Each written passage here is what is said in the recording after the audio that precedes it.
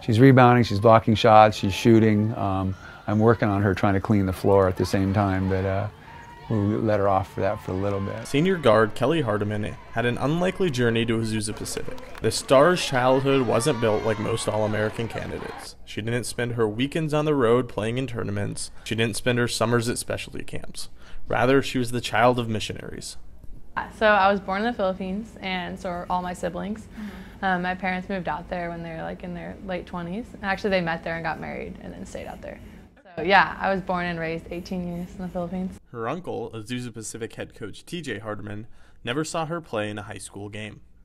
Never saw anything. So yeah, that was definitely on faith, that amount there, I think. I had like a tryout kind of ish with the players who were like on the team here. There was just like a few. So I like scrimmaged with them, and that was probably the only time he saw me play. Hardiman instantly became a star for the Cougars, averaging 13 points and 7 rebounds as a freshman. She earned honors as the Pac-West Freshman of the Year. But I honestly had no idea that I would play as much as I do. Like coming in freshman year, I thought I would just like sit on the bench and not do anything and like just get better and try to do all I could do. And talking to her dad after the first game, and her first game ever was against Cal State LA, and she was 6 of 10 from the three-point line, and her dad, Todd, said, that's more threes than she took her whole high school career.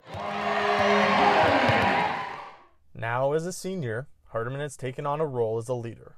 So her leadership style is more of a do what I'm doing type of thing. Every day I'm gonna come in and like work so hard and like make it so evident that like I am taking this seriously. Kelly Hardiman and the Cougars turn to this season, where the senior-laden team has high expectations. We have so much like fire and just like this extra like little push, and since we all get along so well, that also really helps. Honestly, like this is like the dream team to have my senior year. Like I would not have wanted any other team. Those words come out of our lips quite a bit. We want to be national champions. We want to be league champions. Yeah, national champions for sure, 100%.